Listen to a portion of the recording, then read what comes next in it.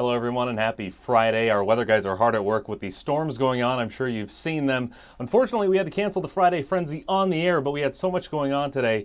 We thought our athletes deserved a little bit of space, at least on our website. 1A and 2A state softball and baseball. We had 4 teams that started play today. And you know what? Let's start in the 1A. Salt Fork and Putnam County baseball. Bottom 6. Salt Fork up 2-1. Ross Lerner gets the strikeout, so 2 outs. Next batter, Lerner, 1 strike away from getting out of a jam, but Justin Pettit singles to center. Putnam County would tie it up at 1, and they weren't done. Austin Pletch crushes 1 to right. That's getting down to the wall. Brings home another.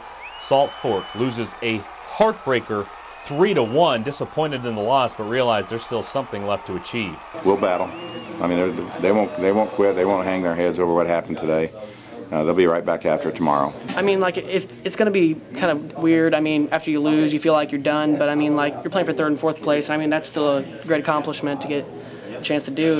2A state Final Four, Teutopolis making their 3rd trip in 4 years, playing Lyle this afternoon. Bottom first, leadoff hitter Jared Woloff, the second pitch he sees, and this one is way gone. 1-0. Top 3, though, Lyle up, bases loaded, 2 outs, and they come through. Base hit. And the go-ahead run comes around to score. Another run held up at 3rd, but Lyle took a 2-1 lead. T-Town ace Kyle Prumer would settle down. One of his 10 strikeouts to end the inning here. He would go the distance, but his counterpart was even better. Ryan Volkenberg gets the flyout to complete what was a big upset. T-Town disappointed, a team that was hoping to make the state championship game. They're high school kids who wanted to get to the state championship ball game, but I told them they got to bounce back now. We're going to get a 3rd place game. And we want to win 30 ball games in a year, and there's nothing to hang their head about at this point. To the second 2A game, Pleasant Plains and Eureka. Pleasant Plains in some trouble in the 1st inning, but Eureka has the bases loaded, but inducing the 5-3 double play. Cole Hamilton, a nice play there to bail out his pitcher. More great defense here. Taylor Staff saving another run with this diving catch, but Eureka, you only play with fire so much because they'd get on the board with a 2-out hit by J.D. Andrews. Jared McCune scores. Eureka led 2-0 in the 5th inning, but a lightning delay to this game. We're going to have to wait for a finish until tomorrow. And to softball now, 1A state semifinal between Toledo Cumberland and Goreville. Pirates ace Kaylee Carlin rock solid.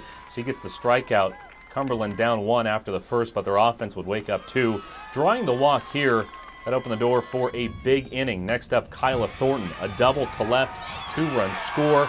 Cumberland wins 8-4. They'll play Milledgeville tomorrow for a state title.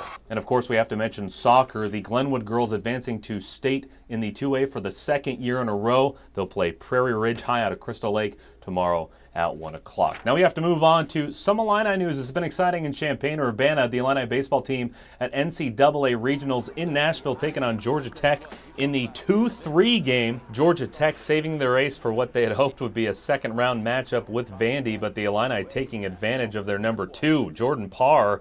First of 2 home runs, 2-0 Illini. In the 4th, David Carrion, the first baseman, on the move, while Davis Hendrickson at the plate. Nice little swinging strike there, opening the door for Carrion, who steals the base, and it was a timely one as Hendrickson knocks him around to score. Illinois would take a 4-0 lead. They'd hang on 6-4, so they're in the winner's bracket. They advance to take on top-seeded Vanderbilt, also number 2 in the country. That game at 7 o'clock tomorrow.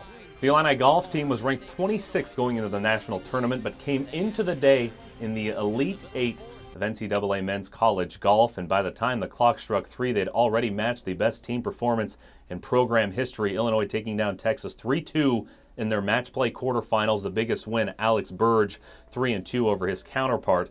The Illini take on top-seeded and top-ranked Cal in tomorrow's semifinals. Now, it's been an odd offseason for the Illini basketball team, to say the least. 5 players moved on due to graduation, 4 more transferred since. Now 5 freshmen will be coming in next year, and 4 more transfers will be coming in. That's 9 new names on the roster, leaving just 3 Illini who played more than 3 minutes a game last season. Head coach John Gross says he's never had this much turnover in all his years coaching. Gross, who spent much of his first season at Illinois trying to get players to buy into a new system, will have to do it all over again with the next group. Everybody's got to be open-minded. Everybody's got to be willing to sacrifice. Everybody's got to pull their share of the load. Everybody's got to understand it's about the team first, and I think last year's team, for the most part, got that. But there's never a guarantee that the next team's going to get that. And all of us are going to have to sacrifice. Everybody's role is important, and everybody's got to play their role at an all-star level. On to the major leagues, starting with the red-hot Cubs. Cubs mashing the ball all over the place amidst a 4-game winning streak, trying for that to continue today. A runner on first for Alfonso Soriano. High and deep, and just deep enough. 2-0 was the score. Then in the third, bases loaded. We actually saw this yesterday. For the second day in a row, a Cubs grand slam. This time it's Scott Hairston. Put the Cubs up 6-0 at that point. They'd go on to win their 5th straight, 7-2. White Sox, at the time of this recording, were down 1-0 to the Athletics in the bottom of the 8th. We also do have to mention Giants and Cardinals in St. Louis postponed for obvious reasons. Finishing our Friday with our play of the day as usual. And if there was any question whether the Illinois baseball team was relaxed going into regionals, just take a look at this. Never close your eyes anymore when I kiss your lips.